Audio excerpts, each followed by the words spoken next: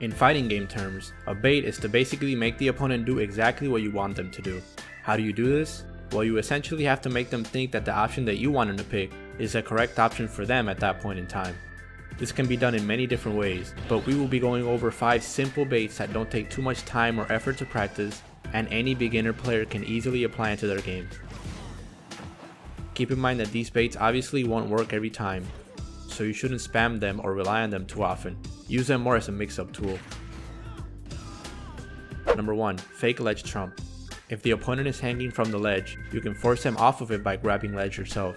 A quick way to do this is by running off stage and doing a half circle motion back towards the stage with the analog stick. This is called a ledge trump.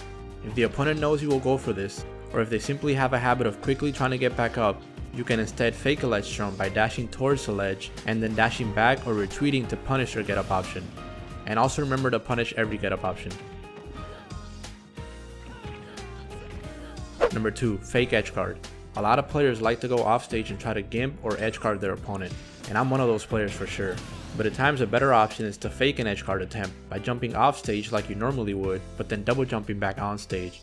This is useful because you can force certain panic options out of your opponent, such as air dodges and jumps. They can also choose to not do anything and try to recover low, which is ultimately where you want them to go most of the time. And if they try to counter edge guard you, make sure to stay away from their attack range. Number 3. Tomahawk. I've mentioned tomahawks constantly throughout my videos, but it's really a game changer. If you keep coming down with aerials and always get shield grab, one of many ways to fix this is by tomahawking, which is a fancy word for empty jump.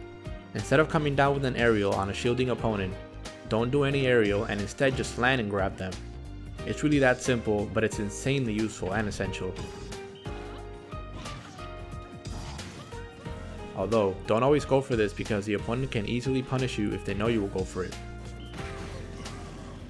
They are also useful while in disadvantage. Since most people land with an aggressive option, try landing with nothing. And if your fighter has a command grab, that's another plus and you can choose to land with this since it also beats shields.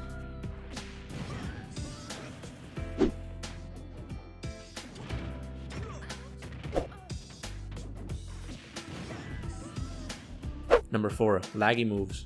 Although risky, you can at times throw out a move that's a bit laggy like a counter, dash attack, or smash attack at a distance from the opponent. They might try to punish it, but you may be able to act before they make contact with you and punish them instead. I recommend doing this when you're not at kill percent, or in any real threat of losing the stock, just in case you do get punished, which will happen occasionally. Number 5. Stop applying pressure. Sometimes it's better to stop applying pressure for just a second to see what the opponent does. We tend to get caught up in the game trying to get combos or getting a stock off, whatever it may be, but we forget that at times it's better to simply stop and see how the opponent reacts.